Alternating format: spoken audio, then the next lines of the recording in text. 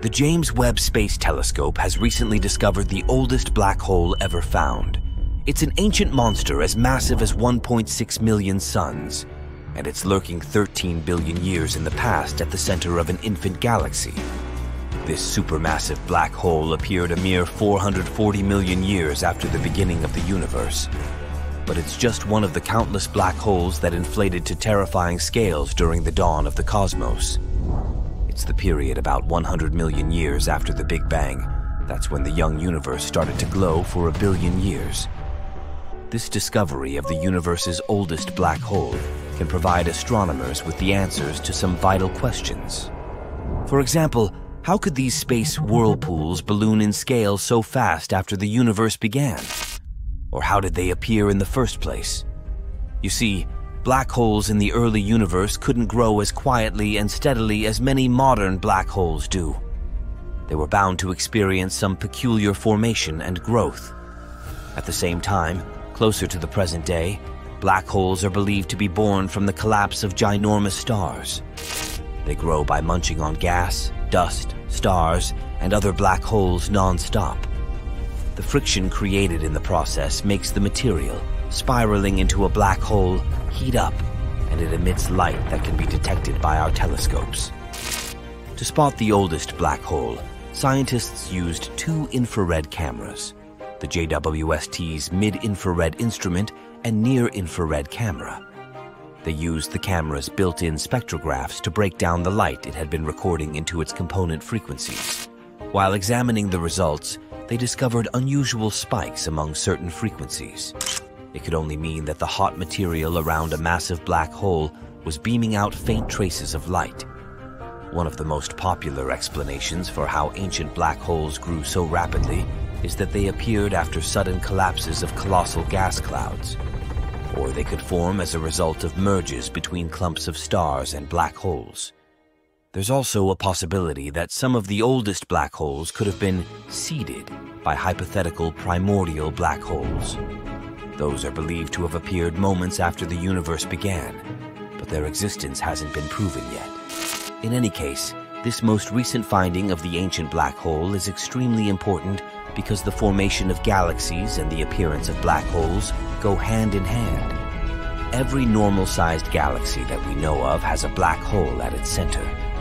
But even though such black holes are massive and can weigh millions and billions of solar masses, they are still tiny in comparison with their home galaxies.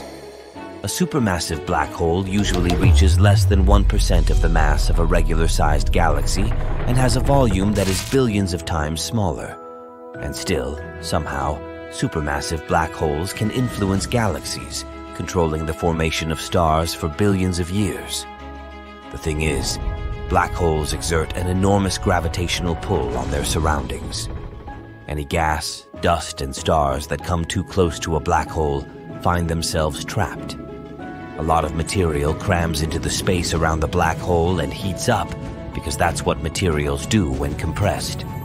Soon, everything around the black hole flattens into a thin disk, which is called the accretion disk, and starts swirling around the black hole. Astronomers believe that this process is behind the mysterious relationship between black holes and their host galaxies. It's a connection between the mass of the supermassive black hole and the velocity dispersion of the gas in the galactic core. This cycle also controls the rate of star formation, which is a crucial element of the evolution of galaxies. If this delicately balanced process goes off kilter, the outflows from black holes can get too strong, not only heating the gas in a galaxy, but also removing it altogether. And then, the formation of stars doesn't simply slow down, it stops completely. Major galactic merger events can lead to such dramatic consequences because too much material falls into the central black hole too fast. Somewhere, deep underground in super-secret laboratories, scientists are trying to create a black hole. It looks like the latest experiment was a success. The black hole hovers above the desk for a moment, but then, in a split second, it swallows it whole. Uh-oh. After its meal, the black hole grows until it is out of control. Microscopes and test tubes fly into the dark void. Soon everything in the room has been consumed. Each time it eats, it grows bigger and bigger and attracts even larger objects. On the surface, people go about their day as usual. Some joggers stop their run when they see a giant black sphere growing in the distance. Houses are torn from their foundations, and cars fly through the air towards the black abyss. In just a few minutes, the black hole has enveloped our entire planet. Then it grows big enough to consume the Moon and Mars. The black hole is now heavier than anything in our solar system. All of the planets begin to circle it before becoming food for the monster. Finally, even the sun is extinguished in the belly of the beast. Well, that was pretty bleak. Don't worry, this isn't how the scenario would play out in real life. Our scientists may actually be capable of creating a black hole, but it's far safer than this. The effort to make a black hole is led by the scientists working in Geneva on something called the Large Hadron Collider. This machine basically makes particles move at high speeds until they collide. When this happens, they release a lot of energy and create a lot of interesting effects. Scientists think that energy released by these collisions might be enough to create a black hole. Some people were so worried by this that they even tried to ban the construction of the Large Hadron Collider. Luckily, if a black hole did appear, it would be so small that it wouldn't be able to do anything. Black holes actually produce a lot of energy and release it, often as heat like a furnace. That means that they will fade away when they run out of fuel. If one appeared in the experiment, it would instantly burn out and disappear in a billionth of a second. Even if a stable microscopic black hole was created, it would grow so slowly that nothing would happen. Assuming that it survived long enough to absorb the tiny particles around it, a black hole of this size would take about 500 billion years to gain a pound of weight. Black holes could actually be really useful. One with the mass of Mount Everest would emit enough energy to completely power humanity. Even better, black holes are so dense that the one this big would only take up a tiny bit of space. We couldn't create anything as enormous as the naturally occurring black holes, though. Some can weigh hundreds of thousands of times as much as our Sun. Recently, scientists have observed a real black hole feast. The sight of a black hole tearing an enormous star apart is one of the most mesmerizing sights in the universe. Heavier and more destructive than anything else in existence, the black hole is both amazing and terrifying. And black holes aren't actually black at all. They're so massive that even light can't escape their pull, meaning that they're actually invisible. Scientists can only find them with special instruments. Most natural black holes are born as stars reach the end of their lifespan. You can picture healthy stars as giant furnaces that burn hydrogen and give off unbelievable amounts of energy. Every second, stars like our Sun produce more energy than humanity has ever produced, which pushes outwards and makes it want to expand. This is what eventually finds its way to Earth as the heat that birthed life on our planet. The only thing stopping this expansion is gravity, a force that basically just pulls objects toward something heavy. Most people know gravity is something that keeps us planted to the ground and stops us from flying off into space. The force of gravity of a star is so strong on stars that it makes them want to implode in on themselves. So, when a star is healthy, the force of gravity pushes inwards, and the energy it releases tries to inflate it like a balloon. These forces mostly cancel each other out and stop it from doing much at all. When a star burns through its fuel, though, nothing is pushing outwards to stop it from collapsing in on itself. Some really big stars make so much energy that they gradually expand into something called a red giant. When they run out of fuel, they cool, and gravity pushes the enormous object into a tiny space. Scientists use our Sun to measure how big things in space are. Our Sun weighs 1 solar mass. If a light star, like our Sun, implodes, not much happens, which is lucky if you've ever worried about being swallowed up into a black hole. If a red giant around 10 solar masses implodes, though, some incredible things can happen. The collapse of one of these is so intense that it explodes into a supernova, releasing a light as bright as the entire galaxy. Stars that are massive enough to produce supernovas sometimes become black holes. Their weight causes gravity to push down and compact them until they collapse into a black hole in less than a second. The inside of a black hole is mysterious and unexplored for obvious reasons. One thing we do know is that they're so massive that they can even distort time. 1 second near the black disk can be equal to weeks or even months on Earth, depending on its size.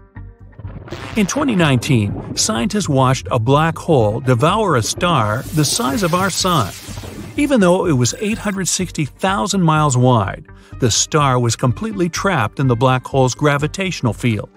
For a while, they danced around each other, gradually coming closer and closer.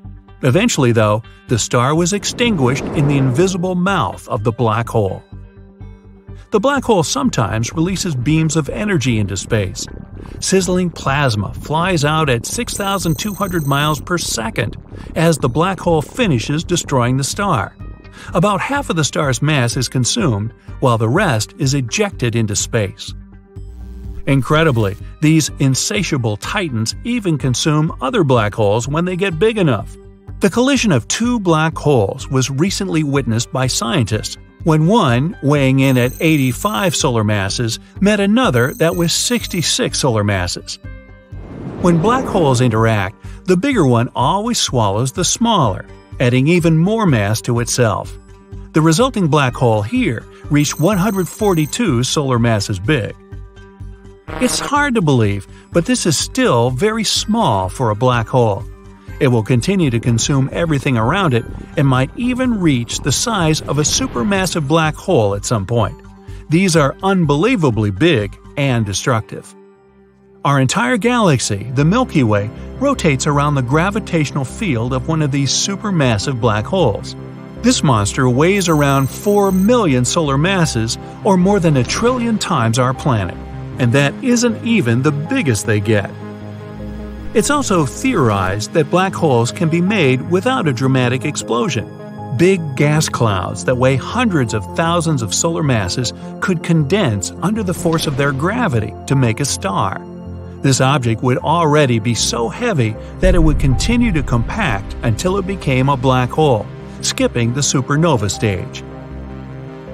Supermassive black holes are so far away and hard to observe that scientists doesn't have a full understanding of them yet. We don't know much about what happens inside a black hole, leading to a lot of speculation. For decades, people have theorized about how we could use black holes. Knowing that black holes distort time means that someone could use it to travel to the future with the right technology. If it was possible to build a ship strong enough to withstand the powerful gravitational fields, it would be simple. All they would need to do is decide how far they want to go and fly around the outside of the black hole. In the few minutes or hours they spent near the time warp, years could have passed back on Earth.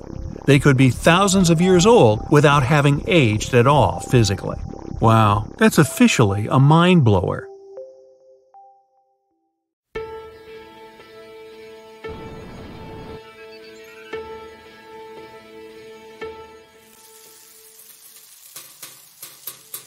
Black holes are like omnivores. They'll eat anything in their way if it gets close enough, including planets, stars, clouds of gas, or some very unfortunate intergalactic travelers. Not that it really gets hungry and goes after space objects, it simply swallows whatever comes nearby. It stretches giant space bodies until they're thin, like spaghetti, and rips them apart atom by atom. A black hole is a huge amount of matter that comes in a very small package. It's like you squeeze a star 10 times bigger and more massive than the Sun into a small area with the diameter of New York City. You get an extremely massive, compact, and dense pit with gravity so strong, not even light can escape, not even another black hole. They don't have a fixed point in space. Stars, planets, asteroids, comets, black holes, and everything in the universe is in constant motion. That's why things get so chaotic from time to time. researchers found a giant black hole at the heart of one galaxy being eaten by an even bigger one. A black hole can get extremely big. At the centers of most giant galaxies are black holes that can grow millions to billions of times the mass of our sun. One of the ways to become so big is by eating others of its kind. A black hole merging with another black hole is one of the most energetic and powerful things in the universe. Picture this: 1.3 billion years ago, two black holes are circling around each other. The bigger one pulls the smaller black hole inwards, and now they're locked together in a spiral. Through time, that orbit starts decaying, but very, very slowly. These two black holes are constantly getting closer and closer. As they approach one another, the disks of orbiting dust and gases that surround them mix and create an intense towering vortex. It extends and goes pretty high above the center of that disk. At some point, they finally merge into one extra big, supermassive black hole. As they're merging, they kick out gravitational waves. These waves tell us a lot about black holes, but they can't reveal their precise position. So, scientists need some electromagnetic signal that will find the black hole's location, like radio waves, X-rays, or a flash of light. We can't see black holes, but we can detect their effect on space objects that are surrounding them. When a black hole passes through a cloud of matter, its strong gravity will pull matter inward. If a star or a planet comes close enough, the same will happen. The attracted matter then accelerates, which means starts to move very quickly and heats up. The black hole then starts emitting X-rays that radiate in the area surrounding it. The energy of X-rays affects the neighborhood and can, for example, spur the growth of new stars. And finally, bam! They collide. It's a massive burst of energy, one of the biggest bangs ever since the Big Bang. In less than a second, that collision emitted more energy than all of the stars in the visible universe together at the same time. Black holes can become huge, but not necessarily. Stellar mass black holes have a mass similar to the Sun, and they can be very small. The one scientists found in 2019 is located 10,000 light-years away from us and is only 12 miles across. They really have a reputation for destruction, but black holes are just another source of gravitational force, similar to stars. That means it's possible for a space body to orbit them, if it moves fast enough, of course. Let's say there's a black hole with the same mass as the Sun. The speed a space body would have to move at is the same as the one needed to orbit our Sun, if the distance is the same. That's a theory. In reality, planets don't really orbit black holes, because those that have a mass similar to our parent star are mostly the remnants of giant stars that ran out of nuclear fuel and eventually exploded. That's how black holes are created in the first place. And chances are that none of those planets nearby will survive it. But 30 years ago, scientists discovered the first planets beyond our solar system. These planets were found orbiting a pulsar, which is also some sort of supernova remnant. We don't know how they survived the explosion of their parent star. It's possible they may have been created after the destruction from debris that formed after the explosion. Scientists even have a theory that black holes are possibly wormholes, something like tunnels to other galaxies. That means they don't destroy objects they swallow, but send them somewhere.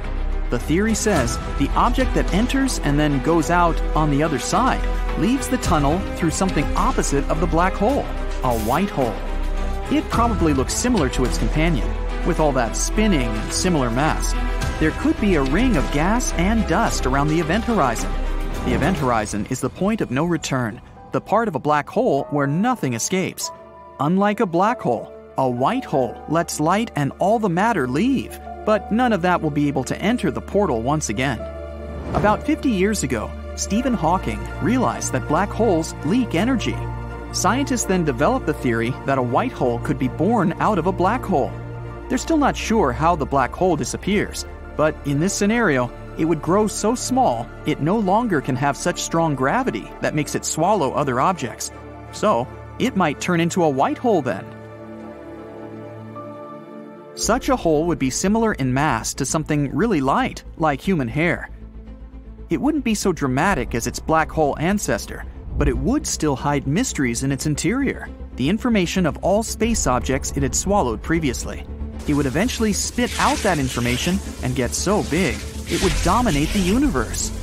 White hole behavior, opposite of black holes and all that sucking the matter inward, could be compared to the Big Bang explosion, where the universe is expanding and new objects are forming. But even if something like this happens, it may only be possible trillions of years from now. And there's an issue. Even if some big white holes did form somewhere in space, they probably wouldn't last too long. Outgoing objects would collide with the matter in orbit, so the whole system would collapse and turn into a black hole once again, since they're also formed after supernova explosions. Stars, asteroids, comets, galaxies, and planets, all those space things we can see, make up nearly 5% of the universe. About 25% could be dark matter, a mysterious substance we can't actually see, but assume it's there because everything in the universe moves to its gravitational tune. This dark matter is kind of like a spider's web. It holds all those galaxies that move pretty fast together. Its evil twin is called antimatter. Antimatter particles are like the opposite version of the matter, the same mass but opposite electric charge. When they collide, antimatter wipes out the regular matter, and the result is pure energy. Dark matter probably makes the universe expand even faster than it used to do.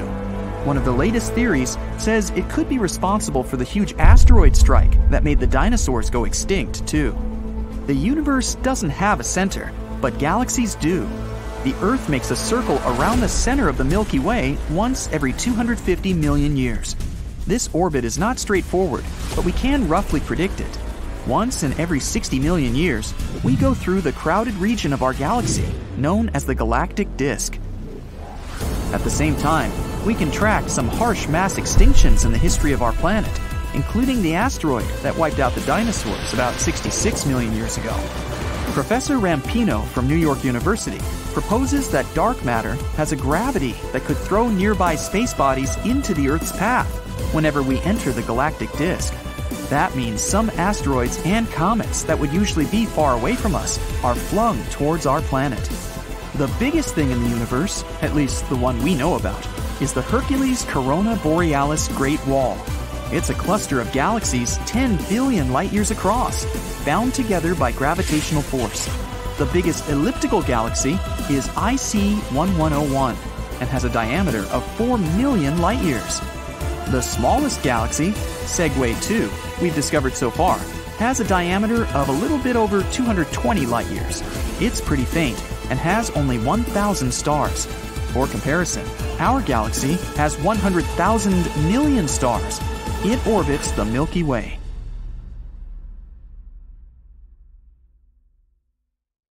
Black holes are terrifyingly dense space objects, pulling inside everything that comes too close. Nothing can escape their clutches, even a beam of light. At the same time, black holes are some of the most mysterious objects in the universe. According to their mass, black holes are usually divided into 3 categories. Stellar black holes have a mass from a few to hundreds of times the mass of the Sun. Intermediate black holes should range from 100 to hundreds of thousands of times the Sun's mass. Scientists are now actively hunting these missing link black mysteries. But the real behemoths of the cosmos are supermassive black holes.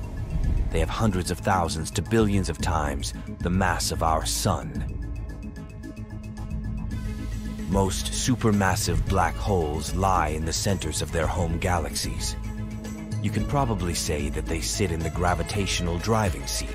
Meanwhile, hundreds of billions of stars, planets, and moons orbit them. Let's have a look at the biggest black holes astronomers have found so far. NGC 6166 is a monster that has grown to have a mass of 30 billion solar masses. It's actually an elliptical galaxy that has an active nucleus in the center. It's also one of the most luminous sources of X-rays. The galaxy's supermassive black hole powers 2 symmetric radio jets in the opposite direction. which is the result of the infall of gas into its center. Another peculiar thing about NGC 6166 is that it shows a blue shift, which means it's moving toward us. The next supermassive black hole is located in the constellation of Draco, approximately 10.4 gigalight years from us. The mass of this supergiant is more than 30 billion solar masses. Besides being incredibly massive, the black hole is also really big. If it replaced our Sun, the diameter of this hole would extend to the orbit of Pluto.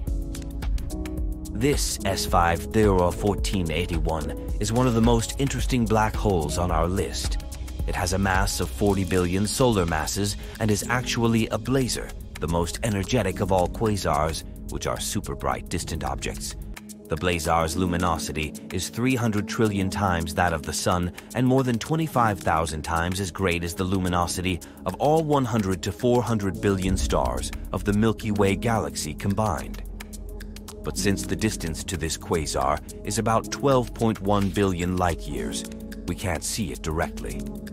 But we know that the central black hole of the quasar consumes huge amounts of matter, about 4,000 solar masses of material every year. IC 1101 is a supergiant elliptical galaxy. It's the most massive known galaxy so far. Since this galaxy is elliptical, it isn't filled with gas. That's why the star formation in that region is very low. As for the black hole at the center of IC 1101, it has a mass of 40 to 100 billion solar masses and emits clear radio signals. Recently, astronomers have discovered a gravitational space wonder that has swollen to really unimaginable proportions. The black hole I'm talking about is TON 618, and it's a mind-boggling 66 billion solar masses. The thing is so massive that astronomers had to think of a new term to describe it. They came up with an ultramassive black hole. Imagine gathering all the stars in our home Milky Way galaxy and squishing the matter they're made of into one black hole, and it still won't be enough to create a TON 618.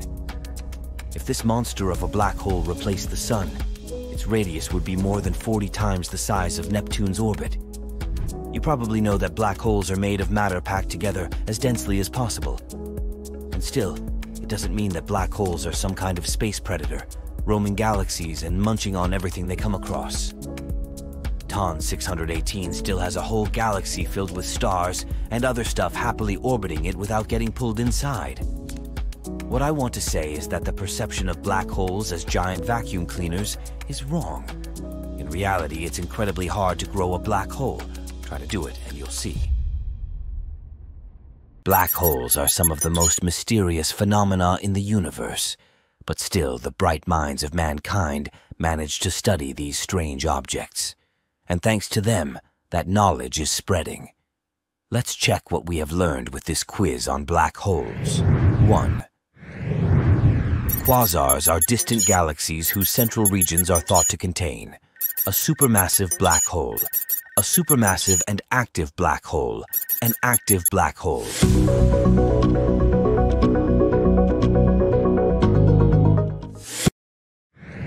2. The black hole at the center of our galaxy is called Alpha Centauri, Sagittarius A, TON 618. 3.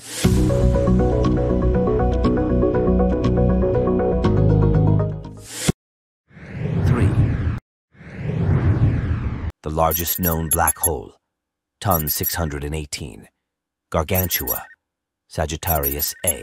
4.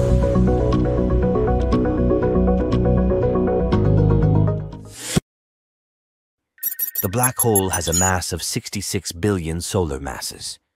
We purposely did not specify the Phoenix A option as the research is not yet reliable. 4.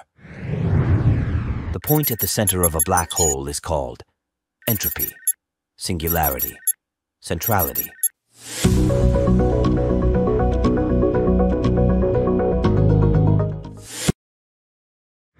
5. A formula for measuring the gravitational radius of a black hole. 1, 2, 3.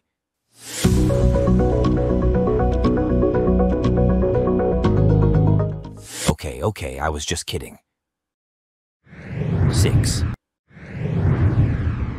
The Chandrasekhar limit is the minimum density of a black hole, the maximum mass of a black hole, the maximum mass of a stable white dwarf star,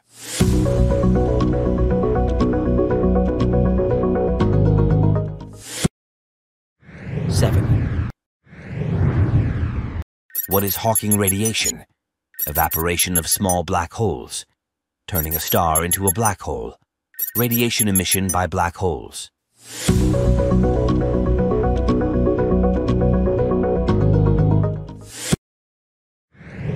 8.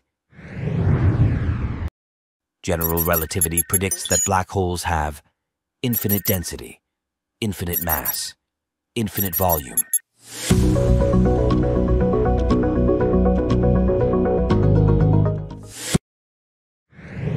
9. Stars become black holes if their mass is half the mass of the Sun, 3 times the mass of the Sun, 10 times the mass of the Sun.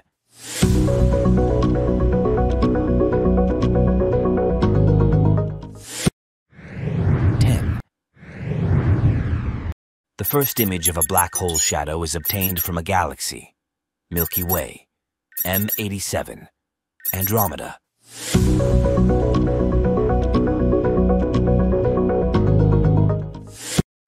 On April 10, 2019, the first image of a black hole inside Messier Galaxy 87 was published.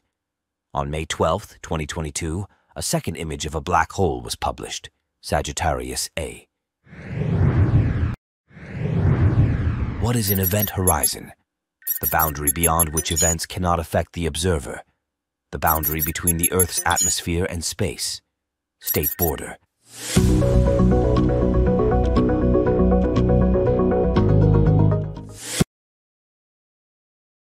How many questions did you answer correctly? As usual, write in the comments. Perhaps you were even able to specify the formula correctly.